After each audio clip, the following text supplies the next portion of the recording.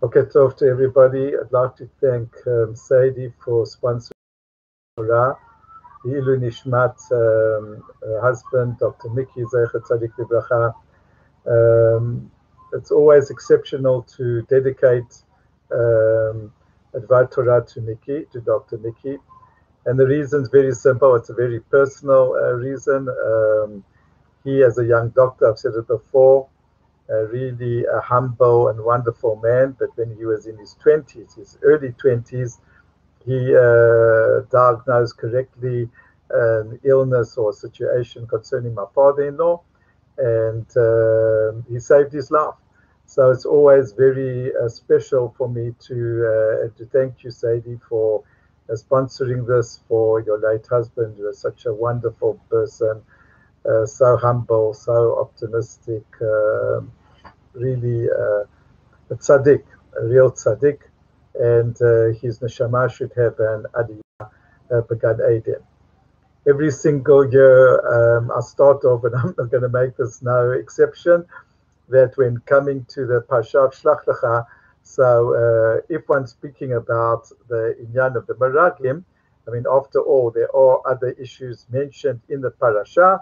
There's certain inyanim of chala, there's the inyanim of certain details of korbanot, there's the mitzvah tzitzit, there's the saga of the makoshesh, the person who's machal Shabbos. But I mean, if we're speaking already about the Meraglim, then I always say I'd like to just sit down, not say anything, and any issue that one's got in the papers and current events, and you want to see what the solution is, or what does the Torah say about it, it's all over here in this parasha. So usually on this inyan, I'd like to actually keep quiet, and I always, after this whole introduction, b'chol ofen, I wanted to say one thing about the parasha of the Meraglim, which is a very great yesod, in other words, it's a very great and apt principle.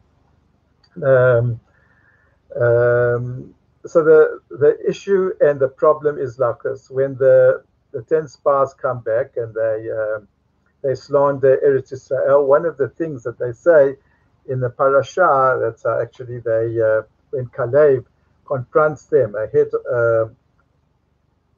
on confrontation. And he says, he argues with them. He says, we can conquer Eretz Yisrael. So they say to him, it's impossible. In Pasuk Lamed Aleph 31, it says, "V'anashim asher alu imo amru lo nochal lalot el ha'am." We cannot go and overcome the people in Eretz Yisrael. Ki chazak hu mimenu. Usually, what does the word mimenu mean? Mimenu can mean plural. Ki chazaku mimenu can mean because the people are stronger than us. Ki chazaku mimenu can also mean, and so the Gemara in Masechet Sotah says it's referring to the singular. And chazaku mimenu means that Eretz Yisrael is even stronger than HaKadosh Baruch Hu. Even HaKadosh Baruch Hu, who managed to take us out of Egypt, so the spies were saying he cannot bring us into Eretz Yisrael. Okay, did you ever hear something more ridiculous than that? They might have been, they were wicked people, but they weren't stupid people. So how could they have said that HaKadosh Baruch Hu could take us out with all the miracles at his disposal from Eretz Yisrael, from Mitzrayim, but that Hashem couldn't bring us into he couldn't bring us into Israel, because the kings in Canaan of those times, the people in those times, are chazaku mimenu, they're stronger than God Himself. The Chofetz Chaim gives an amazing explanation to what this means. It's actually a metaphor, and what they were saying is like this: okay, God took us out of Egypt. You know what? They had like some lingering doubt in their minds the whole time that somehow to deserve Eretz Yisrael, they didn't feel that they were on the level that they were deserving. And that's what it means, that Chazaku Mimenu, that God Himself couldn't bring the Jewish people into Eretz Yisrael. Why? Because the Jews themselves were not deserving. After all the idolatry, years and years and centuries of idolatry in Egypt, of forsaking the Torah, and then afterwards again that when it comes to not only did it stop, it partially stopped when the Jewish people left Mitzrayim, but afterwards it continued because there was the whole debacle that after for only 40 days after Matan Torah, there was the sin of the golden calf. So the people said, the spies said, look, we looked at Eretz Yisrael, we see the beauty of Eretz Yisrael, we see the spirituality of the Eretz Yisrael. How are we able in our state to go into Eretz Yisrael? We're not on that level that we can go into Eretz Yisrael. We've got a history of idolatry. Even after the Torah, we worship the golden calf. So how's Hashem going to, in order for us to come in, Hashem's going to have to make miracles to us. And we're not deserving. That's what it means, ki chazaku mimenu. Because to bring us into Eretz Yisrael, God has to be very strong because he has to find all sorts of, has to do all sorts of tricks and find all sorts of merits when they're simply not there because the Jewish people aren't deserving. The Rabbi Chaim says, of course, that they were wrong. Why were they wrong? Because leave all the cheshbonos and the psychological feeling of inadequacy. The fact is, Hashem said, go in. So we don't know why, but the fact is, Hashem did find us deserving. Or as the Chafetz Chaim says, he forgave us after the golden calf, and he gave us a Mishkan, and he gave us a second Luchot. But here we have a classical case which occurs throughout history, in that somehow when it comes to being in Eretz Yisrael, not only is there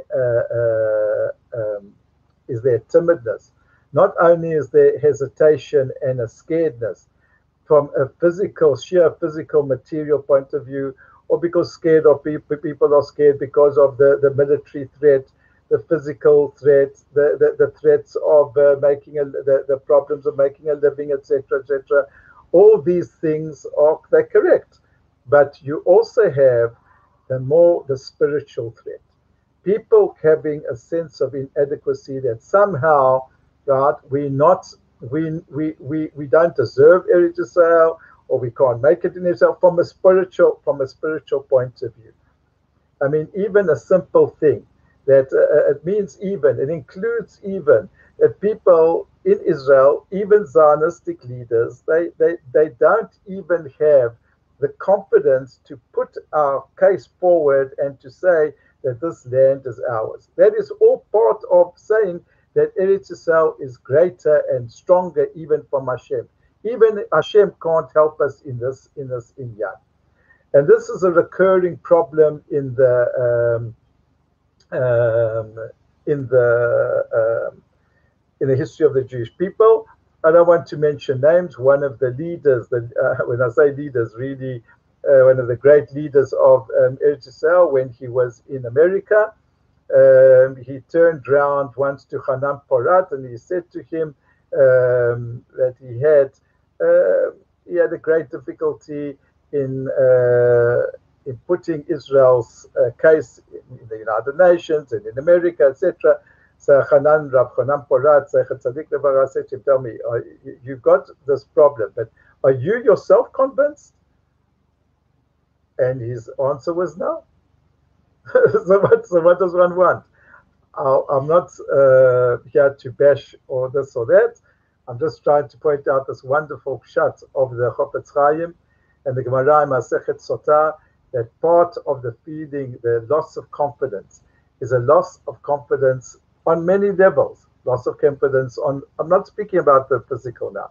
I'm speaking loss of confidence and self-doubt concerning the spiritual attachment to Eretz Yisrael, either because we're not worthy because we haven't kept Torah, or that we're not even convinced of exactly what is our relationship to Eretz Yisrael. We think that we're conquerors, etc., etc. And the words of Kalev, now we can do it. And what Hashem says, yes, you are deserving, and this is yours. This is what is a constant battle, and a constant call by Kadosh Baruch Hu that you're wrong. Remember that Eretz Yisrael belongs to us. We don't have to be in any way frightened or hesitant to proclaim that like full-throatedly. Shabbat Shalom to everybody.